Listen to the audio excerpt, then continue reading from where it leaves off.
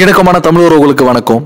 நம்ம இந்தியாவோட நிதியமைச்சர் நிர்மலா சீதாராமன் நேற்றுக்கு மத்திய பட்ஜெட் 2019 தாக்கல் பண்ணியிருக்காங்க. இதுல பல முக்கியமான அறிவிப்புகள் இடம்பெற்று இருந்துச்சு. இதுல துறைவாரியா எந்தெந்த துறைகளில் மிகுந்த முக்கியமான அறிவிப்புகள் இடம்பெற்றுச்சு அப்படின்றத உங்களோட ஷேர் பண்ணிக்கிறது தான் இந்த பதிவு. முதல்ல நம்ம பார்க்க போகிறது தனிப்பட்ட நபர்களுக்கான வருமான வரி. அதாவது லாஸ்ட் இயர் பட்ஜெட்ல சொல்லியிருந்தாங்க 5 lakhs வரைக்கும் எக்ஸம்ஷன் இருக்கு. அப் டு 5 lakhs யாருக்கும் டேக்ஸ் கிடையாது. அதுக்கப்புறம் தான் டேக்ஸ் பே பண்ணணும் அப்படின்னு சொல்லியிருந்தாங்க. இந்த வருஷம் அது கண்டினியூ ஆகுது. அதில் எந்தவித மாற்றமும் இல்லை. ரெண்டாவது, இருந்தாலும் பெரும் பணக்காரர்கள் கூடுதல் வரி செலுத்தியே ஆகணும் அப்படின்னும் 2.5 கோடிக்கு மேலே 5 கோடி வரைக்கும் இருக்கிறவங்க எல்லாருமே 3% கூடுதல் வரியாக செலுத்தணும் அப்படின்னும், அதுக்கப்புறம் 5 கோடிக்கு மேலே இருக்கிறவங்க எல்லாருமே 7% வரியை இப்போ எக்ஸிஸ்டிங் என்ன இருக்கோ அதில் அதிகமாக செலுத்தணும் அப்படின்றது இதில் சொல்லப்பட்டிருக்கு. அடுத்ததா 3வது பாயிண்ட் என்ன சொல்லியிருக்கேன்னா, ஒரு வருஷத்துக்கு ரொக்கமாக 1 கோடி ரூபாய்க்கு மேலே வங்கியில இருந்து பணத்தை எடுத்தா அதுக்கு 2% டிடிஎஸ் பே பண்ணணும் அப்படின்றத சொல்லியிருக்கு. 4வது, மின்சார வாகனங்கள். இப்போ நம்ம பெட்ரோல் டீசல் பிரச்சனை, அதுக்கப்புறம் இந்த எக்கோ பிரச்சனை, இதெல்லாம் திங்க் பண்ணி இப்போ எலக்ட்ரிக் கார் இந்த மாதிரி எக்யூப்மெண்ட்லாம் வருது இல்லையா, வெஹிக்கிள்ஸ்லாம். அதுக்கு வாங்கும்போது அவங்களுக்கு 1.5 lakhs வரைக்குமான வட்டிக்கு வருமான வரி விலக்கு இருக்கு அப்படின்னு சொல்லப்பட்டிருக்கு. அதாவது நம்ம டேக்ஸ்ல இன்க்ளூட் பண்ணும்போது அதில் 1.5 lakhs வரைக்கும் இந்த எலக்ட்ரிக் பைக்கோ காரோ வாங்கியிருந்தா அதை டேக்ஸ் எக்ஸம்ஷனில் கொண்டு வந்துக்கலாம். அடுத்தது பெட்ரோல் டீசல் ஏற்கனவே நம்ம ரொம்ப கம்மியாக இருக்கிற மாதிரியும் இதில் அதிகமாக வரியை உயர்த்தி ₹1 கலால் வரியை அதிகப்படுத்தியிருக்காங்க இந்த பெட்ரோல் டீசலுக்கு. அடுத்ததான் நம்ம பார்க்க போகிறது 400 கோடி ரூபாய் வரைக்கும் வருவாய் கொண்ட கார்ப்பரேட் நிறுவனங்களுக்கு இனிமேல் வரி விகிதம் 25% இருக்கும் அப்படின்னு சொல்லி ஒரு அறிக்கையை வெளியிட்டிருக்காங்க. அடுத்தது ஒரு முக்கியமான விஷயம், என்ஆர்ஐ எல்லாருமே நம்ம இந்தியாவுக்குள்ள ஈஸியாக இன்வெஸ்ட் பண்ணுற மாதிரி எந்த பிரச்சனையும் இல்லாமல் இருக்கிறதுக்காக ஒரு டிபார்ட்மெண்ட் தனியாக என்ஆர்ஐ போர்ட்ஃபோலியோ அப்படின்னு சொல்லி இன்வெஸ்ட்மெண்ட் டிபார்ட்மெண்ட் அப்படின்னு சொல்லி ஒரு செக்ஷனே தனியாக பிரிச்சிருக்காங்க. இதில் என்ஆர்ஐக்கு எல்லாத்துக்குமே இவங்க அதை பேஸ் பண்ணி அவங்களுக்கு ஆதார் அட்டை ஈஸியாக வரும் அப்படின்னும் 180 days காத்திருக்க தேவையில்லை அப்படின்னா அதுக்குள்ளேயே ஈஸியாக பாஸ்போர்ட்டோட சேர்ந்து ஆதார் அட்டையும் அவங்களுக்கு அந்த என்ஆர்ஐ பீப்புளுக்கு கொடுத்துருவாங்க. இதனால என்ஆர்ஐ பீப்புள் ஈஸியாக இந்தியாவுக்குள்ள அக்சஸ் பண்ண முடியும் அப்படின்னும், ஈஸியாக இன்வெஸ்ட் பண்ண முடியும் அப்படின்னும் இந்த அறிக்கையில் சொல்லப்பட்டிருக்கு. அடுத்ததா, பிரதான் மந்திரம் கரம் யோகி மன்தன் அப்படின்ற ஒரு திட்டத்தின் மூலமாக கிட்டத்தட்ட 1.5 கோடிக்கும் குறைவான வர்த்தகம் கொண்ட 3 கோடி சில்லறை வர்த்தகம் மற்றும் கடை உரிமையாளர்களுக்கு ஓய்வூதிய சலுகைகள் வழங்கப்படும் அப்படின்னு ஒரு அறிக்கை சொல்லியிருக்காங்க. இது எந்த மாதிரி சிஸ்டம், எப்படி ஃபாலோ பண்ணுவாங்க அப்படின்றத பற்றின திறக்கம் இதுக்கு மேலே தான் நம்ம தெரிஞ்சுக்கணும். இது வரைக்கும் நானும் இதை பற்றி பார்க்கல.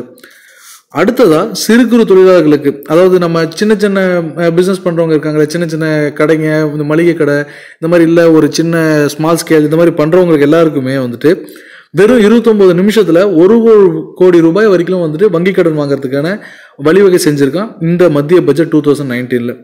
ஜிஎஸ்டியில் பதிவு பண்ணியிருக்கிற எல்லாருமே இதுக்கு அப்ளிகபிள் அப்படின்னும், அவங்க எல்லாருமே இந்த லோனுக்கு அப்ளை பண்ணலாம் அப்படின்னும், இதுக்காக இந்த பட்ஜெட் 2019 கிட்டத்தட்ட 350 கோடி ரூபாய் இதுக்காக ஒதுக்கப்பட்டிருக்கு அப்படின்னு சொல்லி இந்த நிதிநிலை அறிக்கையில் நிர்மலா சீதாராமன் சொல்லியிருக்காங்க.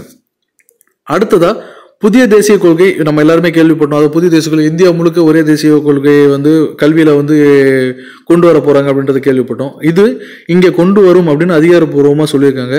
அது மட்டும் இல்லை, இந்த கல்வி தரத்தை உலக அளவுக்கு இவங்க டெவலப் பண்ணுவாங்க அப்படின்னு சொல்லியிருக்காங்க. இதுக்கப்புறம் இந்தியாவில் ஆய்வு அப்படின்ற ஒரு திட்டத்தை தொடங்குவோம். அதன் மூலமா இந்தியாவோட உயர்கல்வி வெளிநாட்டில் இருக்கவங்க நிறைய பேர் நம்ம இந்தியாவில் கற்றுக்கிற அளவுக்கு இதை டெவலப் பண்ணுவோம் அப்படின்னு சொல்லி மத்திய பட்ஜெட்டில் நிர்மலா சீதாராமன் சொல்லியிருக்காங்க. அதுக்கு அடுத்தது ரொம்ப முக்கியமான ஒரு விஷயம் என்னன்னா, ரயில்வே உள்கட்டமைப்பு. இப்போ ரயில்வே பிரைவேட்டுக்கு கொடுக்கணும் அப்படின்ற மாதிரி நிறைய டாக் போயிட்டு இருக்கு அப்படின்ற நம்ம கேள்விப்படுறோம்.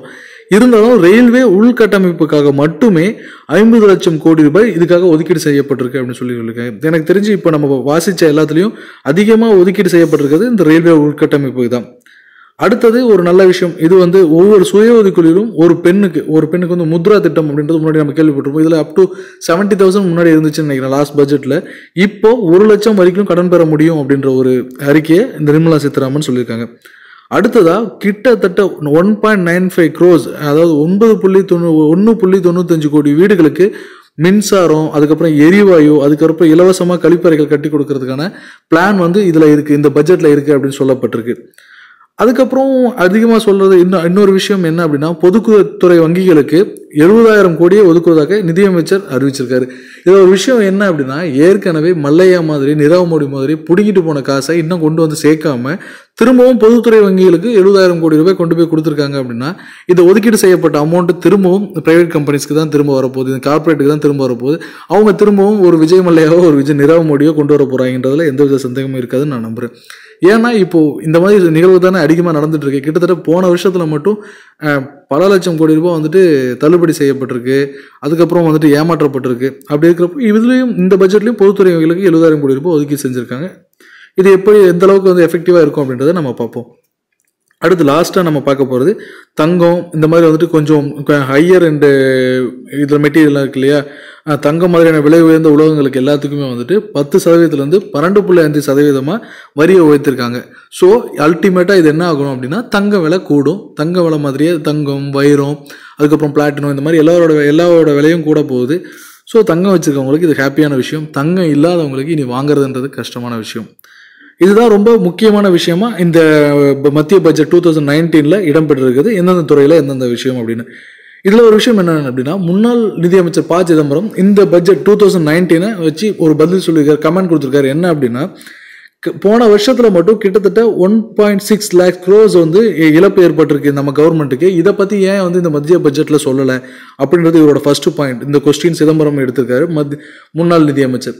அதுக்கடுத்து ரெண்டாவது பாயிண்ட் என்ன சொல்லியிருக்காரு அப்படின்னா, லாஸ்ட் இயர் வந்துட்டு உங்க சென்ட்ரல் கவர்மெண்ட்டுக்கு எவ்வளோ ரெவென்யூ வந்துச்சு, அதுல கண்ட்ரி க்ரோத்துக்காக நீங்க எவ்வளோ செலவு பண்ணீங்க, மீதி உங்ககிட்ட எவ்வளோ இருக்கு, இப்போ இந்த பட்ஜெட்ல நீங்க இந்த வரியெல்லாம் கூட்டியிருக்கீங்க இல்லையா, இந்த பட்ஜெட்டை கூட்டியிருக்கிறதுனால இதனால நாட்டுக்கு எவ்வளோ வருமானம் கிடைக்கும், இதனால நாட்டுக்கு என்ன செய்ய போறீங்க, இதெல்லாம் இந்த டீட்டெயில் எதுவுமே இல்லாம இருக்கு அப்படின்னு சொல்லி அவர் கொஸ்டின் பண்ணியிருக்காரு.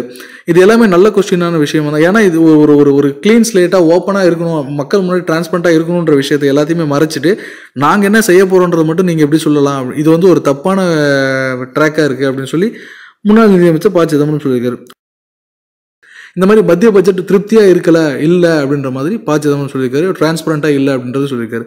ஸோ இந்த மத்திய பட்ஜெட்னால பார்க்க போனா இப்போ இவ்வளோ முக்கியமான விஷயங்கள் அப்படின்னு நான் பார்த்த இந்த பாயிண்ட்ஸ்ல எல்லாருமே விவசாயிகள் பற்றியோ ஏழை மக்கள் பற்றியோ இவங்க பயன்படுற மாதிரி பெருசாக எதுவும் இருக்கிற மாதிரியான தோணல.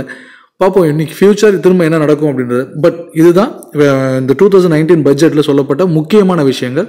நன்றி. இன்னொரு வீடியோவில் நம்ம மீட் பண்ணலாம்.